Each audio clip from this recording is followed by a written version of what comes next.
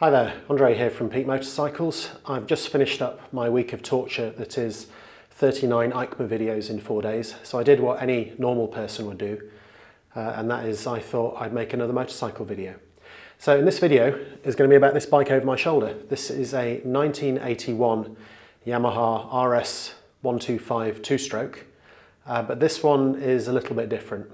So I'm here in my brother-in-law's workshop, and this is what the bike started out as.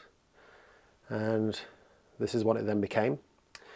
And this is his homemade lithium ion battery pack made with a spot welder from a microwave. And this here is the bike itself. Now I can't really get that close to it while it's in this workshop, so what we're going to do is take the bike outside and give you a proper look at it. And here it is. This is the what should we call it? Let's call it a Yamaha RS125E.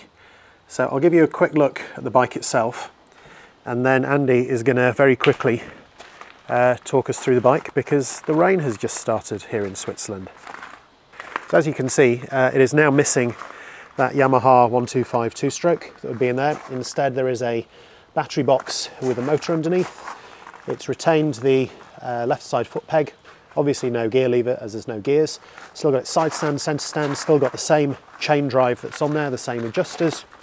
Coming around the back, all the lights and everything is also the same. On this side, again, all the same. It's still got a foot brake. Instead of having the engine cover there, you can just see the motor. And then coming up onto the handlebars, we have a throttle. It's kind of like a throttle with a front brake. Over the bars, we do still have the speedometer clock, and we still have the warning lights, although now instead of oil and neutral, that means batteries off and batteries on. And then we have a battery meter, which at some point may go into what was the rev counter. On the left side, we just still have the same controls for the lights. No clutch lever because there is no clutch. Coming down to the front, we just have the original, there we go, the original disc brake, and everything else about the bike is pretty much as it was when it was an RS125. Yeah, Andre almost told you all the important bits. What I can maybe mention is the battery that I built myself is about 3 kilowatts. It takes you 50 to 70 kilometers on one charge. I put in an engine of 10 kilowatts, so I still have the same power that the original bike had, so I didn't want to lose any power, and I couldn't make it stronger either, otherwise I would not be able to bring it through the road tests. That was maybe the hardest bit. When I started the project, first thing I wanted to know, is it possible to do something like that at all in Switzerland? But I said, yeah, actually switching the engine is something you can do as long as it is not dirtier than before, and that's no problem with the electric. So I started the project. Took me 5 years in the end, a little bit longer than I expected. I don't know whether I would have started it if I knew it's going to take me so long. Yeah, I left pretty much everything original, also because it's then easy to get through the tests. And inside here, the tank, there's no fuel obviously anymore. There's space for the controller, which drives the motor, and there's also a small charger in there, so I can just plug it into the mains and recharge it like that. It takes about 5 hours to recharge it completely. If I'm on a trip, I can also carry an external charger with me, which then fills it up in an hour. So within a break I can have a lunch break, and then I can go on again. I really needed all the space that was available. It's a small bike, so I tried to fit in as much battery as possible. Also here, this is filled with some electronics. There's a DC-DC converter which converts the 72 volts from the batteries to the 12 volts that I need for the lights and the normal things you have on a motorbike. Yeah, that's about it. Great, I think I'll go for a ride. Right then, so here I go, my first go on the Yamaha RS125E. It's on the centre stand, but it's so low that I can sit on it like that. So here we go, so it's the middle position, as I've just learned, is the on. Oh, one further. One pass, so 1 o'clock, there we go. So it says there's an oil light, but that actually means it's not connected. So the first thing I've got to do then is push this button. It says neutral, which means it's in drive. It's going to rock it off the centre stand. And there we go. Mirrors out a little bit. Right then, wish me luck. Oh, reaching for a clutch which isn't there. And super quiet. All I can hear is the electric motor. So my first thought is it's a long time since I've ridden a 125. So it feels kind of small for that, looking down. The tank feels very narrow between my knees, but that on its own is not a problem at all. The bike itself is incredibly smooth. All I can hear really is a very slight whirring of the motor, and I think a sound which is probably the chain. For coming along roads like this in suburban areas, it's absolutely ideal. I think as a city bike, this would be absolutely spot on. Now, what I did then is I just came off the throttle, and then it keeps going. But what I did was I just tapped the front brake, so connected up to the rear light is the mechanism for turning on the regen. So if you just touch the either the front brake or the rear brake, that puts on the regen, and then if you actually squeeze it a bit harder, you get your actual braking. I'm going to go through the small town of Ubicon, and then from there I'm just going to do a very short motorway stretch, and then I'm going to come back over the hills, a few twisties you can see up to my right. Now it is mid-November here in Switzerland, and it's about 6 degrees. I did bring some warmish bike gear with me, but unfortunately just a pair of jeans, so this is going to be fun on the motorway, even if it's just for one exit. And here we have a Yamaha dealer. I do wonder what they would make of this. No auto-cancelling turn signals, obviously. So one thing I found with the regen is that it really is just the lightest touch of the brake, and then you feel a very slight braking force. That's quite nice. I do also find that on a 1981 motorcycle, the brakes are not as they are on a modern bike, but that's just something I guess I will get used to. What this bike does have is that real kick of acceleration that you get from electric motorcycles. And by that I mean, you know, much bigger bikes that I've ridden. Now I suspect this is a combination of the fact it has a 10 kilowatt motor, it's not particularly heavy, and the gearing. But I'm about to pull onto a motorway just to do one exit. So this will give me an opportunity just to see just how quick this goes. A tunnel to get to the motorway, so hopefully this lets you see the battery gauge down below, because that wasn't very clear in daylight, unfortunately.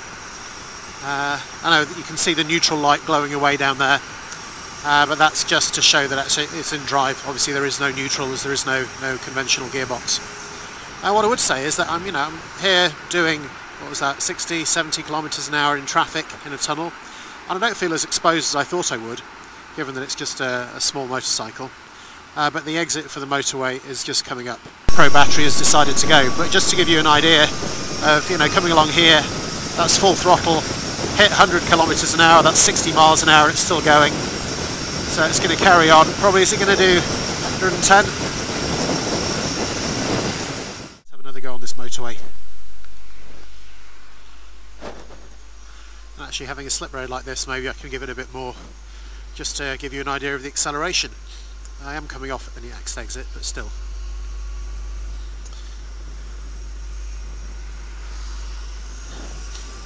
I mean, that really does just take off. There we go, 80, that's 60 kilometers an hour. Sorry, 100 kilometers an hour, 60 miles an hour. And yeah, that cranks on up pretty quickly. So yeah, it feels very stable as well. I don't know whether that's just because these Yamahas were built, well, 43 years ago. but to get it give it a new lease of life like this, I think I'd be happier on this as an electric bike than as a petrol bike. As a 125, that is. Oh, let's come off here. Bit of regen, just touching the brake does slow you down actually really rather quickly on that regen, which I suppose is good from a battery perspective. Right then, let's see what it's like on some Twisties. Yeah, that was really impressive. Just coming out of a town, so it's only got a 30km/h limit. And I'm going up a fairly steep hill, as you can, I don't know if that's picked up on the video, but it feels like, you know, there's just so much more there. You know, it's not struggling at all to pull my weight in the bike up this hill. Up here it should get a bit twistier, and then I can have a bit more of a play once I'm out of this residential area. I mean, this is a very small road, it's barely big enough for one car, but for a little motorbike like this, and yeah, give it some beans. Woohoo! I do love that feeling of just that acceleration you get from an electric bike. And yeah, this feels a lot more like the bigger electric bikes that I've ridden, rather than the smaller ones that are supposedly the 125 equivalents. I know that Andy had to keep the power of this comparable to a 125, but in the UK at least, a 125 can be up to, I think, 15 horsepower. But a lot of them aren't. A lot of them are sort of 9, 10, 11, 12, somewhere around there. And while that's not a big difference, you know, when it's the weight of the bike stays the same, that can have quite a big impact. So I'm guessing that this is at the upper end. I will look up what 10 kilowatts is and put it in the video. But yeah, just zipping up here like that, just with a, you know, not even full throttle, just a little bit, is really fun. Shame the road's not a bit drier, but still, let's give it another one. Go on! Oh, that's great fun.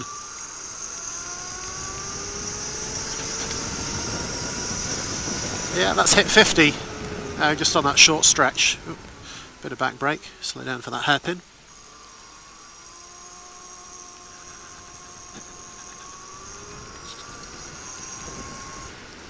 If you can see from the right just how far I've climbed up in this short distance, I head up into these foothills of the Alps. But yeah, you know what? This is the sort of thing I'd even do just of an evening, just take this out for a bit of a razz around these little lanes. I'm sure on a summer evening where it's not 6 degrees and I can feel my legs, it would probably be even more fun, especially on a dry road. But again, the power is very controllable. It's got that Hall effect sensor in the throttle, the electronic throttle, and yeah, it's very responsive. And yeah, you can roll it on, and it just builds and builds and builds. It does top out, of course, but that's just what happens, I guess. There's a lot of hairpins on this road. If you're wondering what the red posts are, that's for when it snows, and we're not that far away from when the snowy season would come. And they will just let people know where the road is, so they don't end up down in the ditch like the one on my left.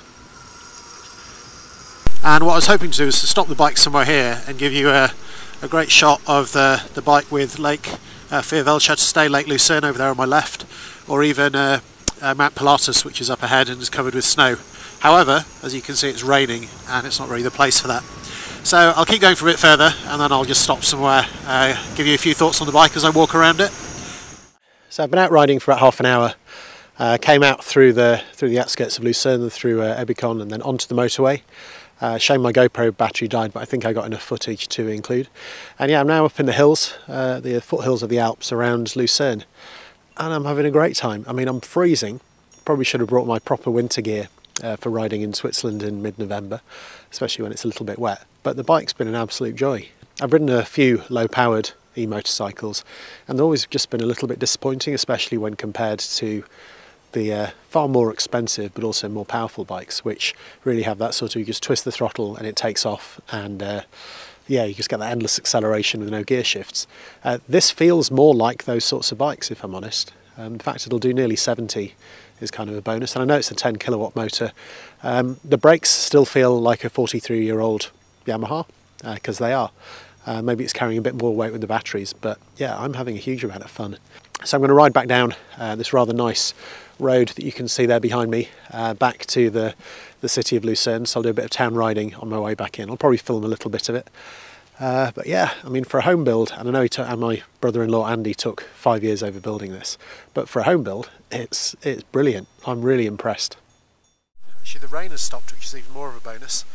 So off I go again. And yeah, I'm having an absolute hoot. I mean, I'm always happy when I'm on a motorbike anyway, but this far exceeded my expectations, I must admit. So now I'm on the road back to Lucerne, and on a twisty road like this, it just handles really well. One thing I have noticed with it is, especially when you're switching between being on a bit of throttle and a bit of the regen braking, is you do get a little bit of a, not exactly a vibration, but I suppose it's a bit like what you'd get on a petrol bike, just a bit of a, but I think it's the slack in the chain as that just comes and goes between tension and tension on the top and tension on the bottom as you switch from essentially engine braking, which is what the regen is. It's using the the motor to put some energy back into the battery. That's the tiny thing. That and the 42-year-old brakes. But again, once you get used to them, that is absolutely fine. One thing I could have done with is a slightly warmer day. So that's nearly it, I think. I've done about 50 kilometres, bit of motorway, went up and over some twisties up a hill. Done a bit of city riding, and yeah, I've been really impressed. You can probably tell by me waxing lyrical throughout this.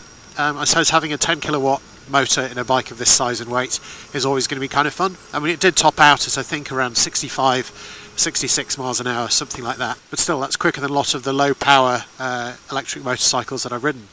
So in terms of where I live, where there's a 60 mile an hour limit on the road, the ones that only do 55 on the dash and 48 on the in the real world just really aren't quick enough, whereas this by comparison is absolutely quick enough. And it's been fun, you know, it does have that sort of urgent acceleration, you know, just you open up the throttle and it just pulls and pulls and pulls.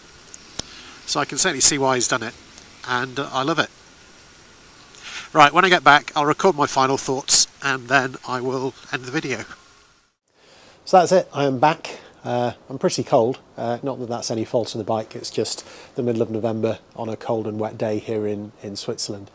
But I've had a really fun ride out, just seeing what this bike will do, and I think that's given me an idea that if, as and when I do get an electric motorcycle, I think 10 kilowatts is probably the minimum that I go for, just because it does have that fun aspect about it. When you do twist the throttle, it does give you that thrill. Yeah, it's no good at 70-80 miles on the motorway, it just won't get there, but it will certainly do 65 and it will get there quickly. So, you know, you don't feel like you're pulling out into traffic and you're just having to urge it along to get there. The brakes are exactly what you'd expect on a bike from 1981 compared to today's brakes. But again, once you get used to it, it's completely fine. Heated grips would have been nice today, and maybe if I'd worn some warmer gloves. But anyway, I hope that's been interesting and useful, and if it has, please check out my other content. If you want to know more about this bike, I'll put a load of the links to Andy's YouTube page from where he built the battery pack and a few other things in the description, so please check that out. If you want to see any further evolution to this, you know, subscribe to his page. And yeah, if you are an electric motorcycle company in Switzerland and you're looking for some engineering support, I'm sure you can contact him through his YouTube webpage as well. That's it, I'm all done. I'm going to go inside and warm up. Thanks for watching.